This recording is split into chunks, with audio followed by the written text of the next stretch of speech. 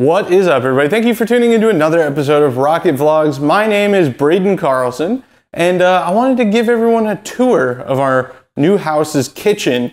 As you know, Shane and I moved not too long ago, and we've kind of been traveling a lot, so we're really just kind of settling in finally and getting everything all organized. And I thought I would give you a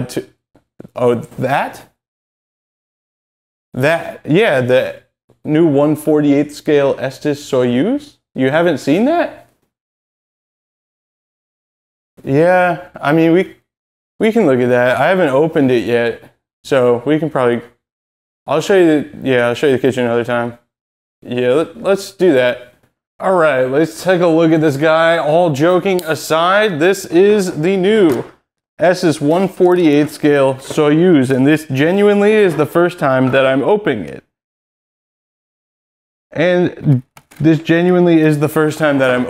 So, for those of you who might be excited about seeing this thing get built, sorry, this is not a build video, this is an unboxing video, just to show you everything that comes with the kit that is available now.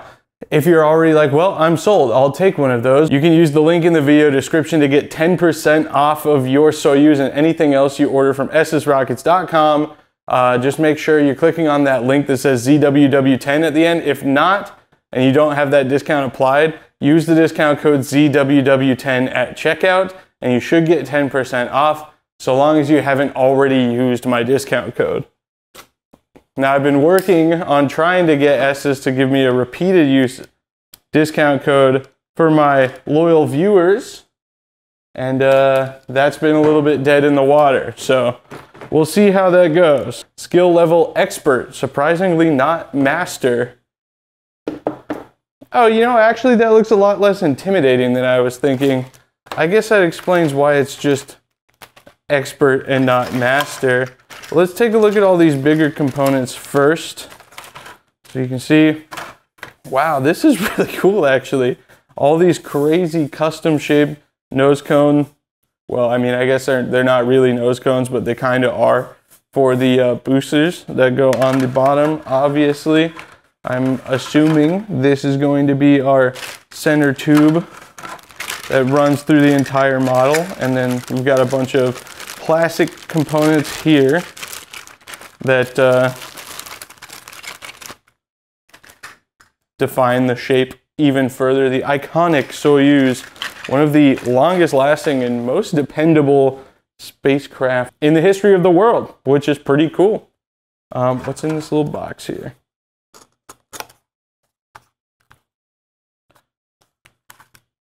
I don't really know what this is, but it looks like it glows in the dark. I mean, this is clearly the band. All right, you look back at the box, the band that goes around right here. It really looks like it glows in the dark. I'm gonna charge it up with my little studio light here and walk down the hallway and see what's going on. Does this glow in the dark? You know what? I bet the instructions will tell me. Go ahead and open up the instructions. Now, the ESTES stuff is getting pretty dang high quality with the included components. Here's some aramid cord, just like the Jayhawk we talked about. For those unfamiliar, that's Kevlar. It's just that Kevlar is a trademark name. Plywood centering rings, it looks like. Yep, those are definitely plywood. Awesome. And I believe this is a ripstop nylon printed parachute. That it is. These are actually really cool. I remember ESTES announced these not too long ago, or what feels like not too long ago to me, but probably quite some time ago. Very nice printed ripstop nylon chutes. These are really cool. I kind of want to use some for like drogue chutes for big high power stuff, because they're really well designed and the sewing on them is really, really nice, and they're pretty dang inexpensive for what they are. Nice parachute, of course, elastic, shock cord, and there is actually a second parachute in here. Let's open this guy up, take a look. Presumably this one's bigger. This is the one I just looked at, seemed a little small to me. And I guess that means that the model comes down in 2 separate pieces. Which again, I bet is something that the instructions will tell me. But yeah, look at this thing. This is a good parachute. I like these a lot.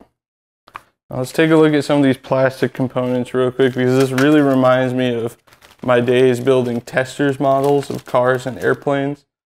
It's crazy that I used to do that, and I imagine looking back now, they probably don't look that great. But back then I was like, these are coming out pretty good. And I'm not like the most patient person in the world, and I don't think you could convince me to build a testers model now. But I don't know, maybe. Maybe one of those Tamiya RC ones, but well, that's not the topic of today's video. Decal set, presumably water slide, that appears to be just like the old Jayhawk video. Like I said, I hadn't used water slide decals in over a decade until I built the old Jayhawk. Let's see, where is our little goofy ring thing on the instructions here? Just says truss. Doesn't say anything about it being glow in the dark. It really looks like it. I know you probably can't tell on the camera what color it is, but it is that like signature off green glow in the dark color. Now, I know a lot of people are probably wondering, is it a 5-motor cluster? No, it is not. It's a single 29mm. In fact, they recommend 2 different motors. This is a little bit interesting. Either the F15-2 or the F15-4 for some reason. If you want a little more nose down attitude there, like you can alternatively fly it on this motor. I guess maybe in like higher elevation places like in Colorado that might be necessary. The instructions do look like it calls for quite a bit of model cement. So, I mean, it's a pretty, we got, let's see, how many pages do we have here? They are not labeled, but there's quite a few. It's a pretty thick instruction manual. The molded plastic parts are actually really cool to look at. This thing is pretty sick. I'm gonna put the truss back in its little box here. I'm assuming that the box is because it's fragile. It's a little bit more straightforward than I thought it was going to be, if I'm honest. I mean, there are quite a few parts just around, right? But for some reason, it seems like a lot less pieces. I was almost expecting to open this thing up and see kind of like a Lego set type situation going on. But it looks like, as far as, you know, crafting and shaping, a lot of the heavy lifting is done for you with the magic of plastic molding. So it's probably a lot less intimidating of a build than it looks. And now that I've opened all these pieces, they'll have the opportunity to free themselves inside the box and go all over the place. There you go. I mean, that's a lot more straightforward than I anticipated it to be. I kind of expected a lot more pieces in here. The ESTES 1/48 scale SOYUZ, available now at estesrockets.com. Let's talk about when I'm going to build it. The quick and simple answer is that I probably won't. This is very cool, and I love scale stuff, and I have the utmost respect for people who can take their time and focus and build things that are very nicely scaled and designed like that. However, in terms of my construction preference, not exactly my cup of tea. So there's a chance this is going to instead go to Idaho and go live with my dad, who is a lot more equipped patience-wise for stuff like this.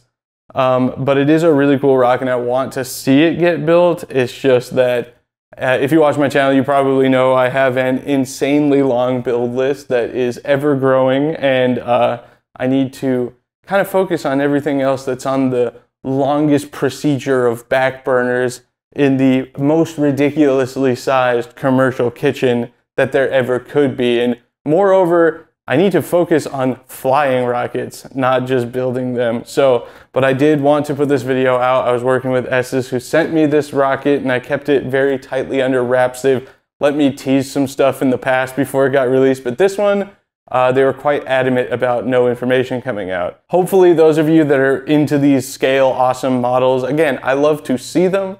I would love to watch a video of this thing getting built. I think it'd be very satisfying, like a Adam Stavage one-day build kind of thing, but it is, it's not exactly my forte. So I wanted to test out a new mic system that I'm using as well. It's the DJI mic system with the hidden lav mic setup. So let me know what you think of the audio. I did some test footage, and I think it's really, really cool. I've got a lot of really exciting stuff in the world of high-powered rocketry coming this winter, namely this December. For those of you in the know, you know why December is a time you start seeing YouTube people post a lot more videos. It's because the ad rates go through the roof. So I'm going to try and have a bunch of videos ready to go. If you like hearing me blabber about rockets, great news. Me and my friends do that once a week on a podcast called the Anti-Gravity Group Podcast. Please go check that out. Don't forget to press the like button beneath this video. It helps out a lot. And let me know what you think of the new SOYUZ, or what your favorite classic ESTES rocket is that you would like to see them bring back. That is something I really would like to see in the comments. So tell me your favorite rocket that ESTES should bring back. My name is Braden Carlson. You just watched a Rocket Vlogs video, and I will see you all next time.